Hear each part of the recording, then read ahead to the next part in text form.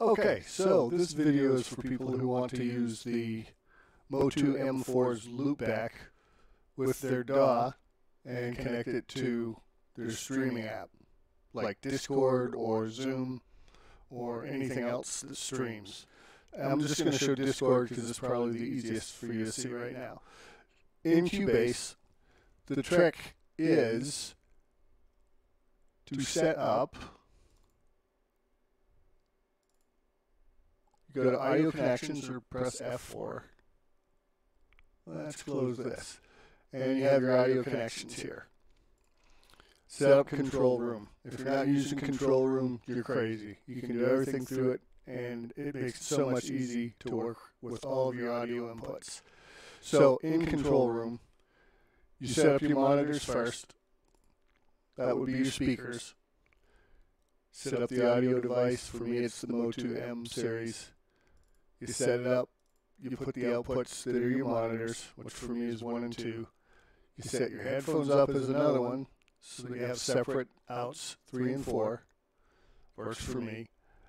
I have a reference cue as well, it's a cue. And then to do your loopback, you have to have loopback and loopback mix both set up as buses, okay, or as channels. You add the channel and it's an external input. Once you add the external loopback and loopback mix, which is what I named them, and set the device ports to 1 and 2 and loopback mix 1 and 2.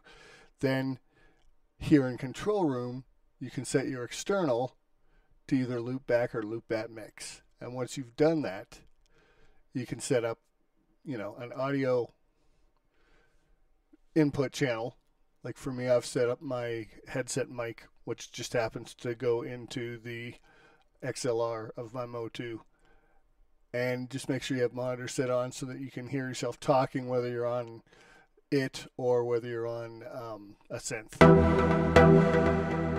Now the second part of this is you want to go into Discord under voice and video, the settings, and I just ran into all kinds of problems with this working. Set it to loop back, because if you have loopback mix working anyway, your voice is going to go through it. Mix just means it'll take your inputs as well as your outputs. Loopback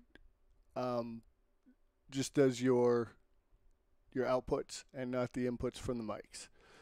The other settings for this, I have automatic input sensitivity turned off and just have it set to a nice low level so that your voice can go through as well as your synths. And then you go down here and you need to turn all of these off. Noise suppression off. It interferes. I've experimented with all of these and I know which ones work and what don't. Echo cancellation off, noise reduction off, automatic gain control off. Everything else doesn't make any difference, or it's irrelevant to causing this not to work. Set your audio subsystem to standard. Use an experimental audio card that turns off.